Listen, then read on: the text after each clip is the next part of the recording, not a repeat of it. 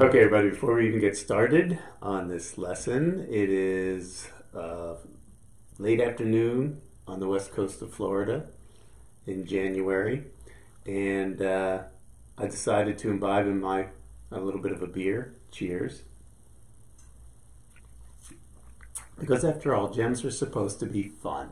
So take your favorite beverage, beer, wine, hard liquor, Shirley Temple, whatever, and let's get on with our next lesson. Well, hello everybody, welcome back into the Colored Gemstone Academy. My name is Paul Deasy, your instructor, and this is my YouTube channel, Paul Deasy Gemstones. At the time of this taping, which is January 29th, 2021, we are up to 860 subscribers on this channel, and I couldn't have done it without you. I appreciate each and every one of you. I still have the goal of becoming the biggest free classroom of gemstones on a weekly show that costs you nothing on YouTube. So share with your friends, subscribe if you haven't done so. I really, really do appreciate it. This lesson is going to be very different and very interesting. This comes from a subscriber by the name of Richard, who said, I would love to have you do a show or a lesson on Covellite. And that's what we're going to do today. Well, what makes this so interesting to me is not all minerals are destined to be in jewelry. And that's what I would say about this gemstone. It's not that you couldn't do it, it's just not very practical. What is Covellite? Covellite is a mineral, I call it a secondary copper mineral. It's copper sulfide. And so wherever copper is where you might find the Covellite. So where do you find it? It's throughout the world: Central Europe, China, Australia, Western United States, Argentina. And just like I mentioned with turquoise, remember turquoise is found in and around copper deposits. Well, that's the same thing of Covellite. It's found around where copper is mined. Now, how did it get the name Covellite? Well, actually, it was discovered in the 1800s, I believe it was, and the gentleman's name is Nicola Covelli, and he was born in 1790. He died in 1829, so sometime in the probably early 1800s. He discovered this, and he was a professor of botany and chemistry, though he was interested in geology and volcanology, so volcanoes. So he was actually doing some studies around Pompeii, where they had, of course, that big volcanic eruption all those years ago, and that's where he discovered the Covellite. Now, when you look at Covellite, it is very, very beautiful. It's an iridescent gemstone, and you'll see shades of blue, maybe shades of a little bit of purple in the Covellite. And actually, I can even show you some carvings, like a skull made out of Covellite. And you're saying, well, wait a minute, Paul, why is it not really suitable so much for gemstones? Well, remember those things we always talk about, the kind of boring part of the gemstone business, which is the hardness, the toughness, the stability, all of those things? Well, let's talk about that. Okay, so we talked about the chemical composition, copper sulfide. So obviously copper is a very important component of that. The crystal structure is hexagonal. And those of you that will remember when we talked about last week's lesson, which was on marcasite, and we called that an iron sulfide. And then we talked about marcasite and pyrite and the difference, white iron pyrite, and the differences between them. Remember, one of those was trigonal, one of those was cubic. Well, this one is hexagonal crystal structure. But this is where it gets really dicey. So the hardness is between 1.5 and 2. Now think about that. Talc is a 1 on the Mohs scale of hardness. When you're getting into a quartz, that's a 7. You're getting into a sapphire, that's a 9 on the hardness scale. And you're getting into diamonds, that's a 10 on the Mohs scale of hardness. Remember, that's literally the ability to scratch from one gem to scratch another gem. So almost everything is going to scratch the Covellite. It's very, very susceptible because it has a very low hardness. Its toughness isn't all that great either. Toughness is, again, the ability to withstand cracking and chipping.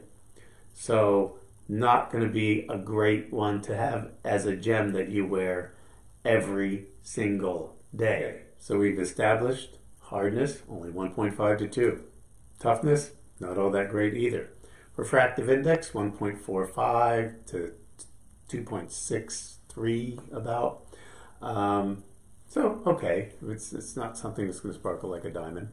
Specific gravity, remember, that's the heft. That's how heavy something feels in relation to its size. 4.68, that's pretty high, actually. So remember, we always talk about sapphire being that kind of standard bearer as a 4. In the specific gravity, this is actually a little bit more than that, 4.68. It also does have an optical phenomenon. And if those of you who haven't seen the lesson on phenomenal gems, I highly recommend you watch that. I'll put the information on what episode that is on your screen. But it exhibits an optical phenomenon, and it is called iridescence. That's also something we see a lot in pearls. Iridescence is that sort of, I call it like an oil slick that you see in certain pearls. It's this kind of a rainbow effect when the sun hits an oil slick with water on it. That's iridescence. And when you look at your screen, that iridescence is very prominent in this Covellite stone. So again, I talk about this as not being something that's really great, perhaps, in the world of jewelry to wear, but for collectors, it is a spectacular specimen.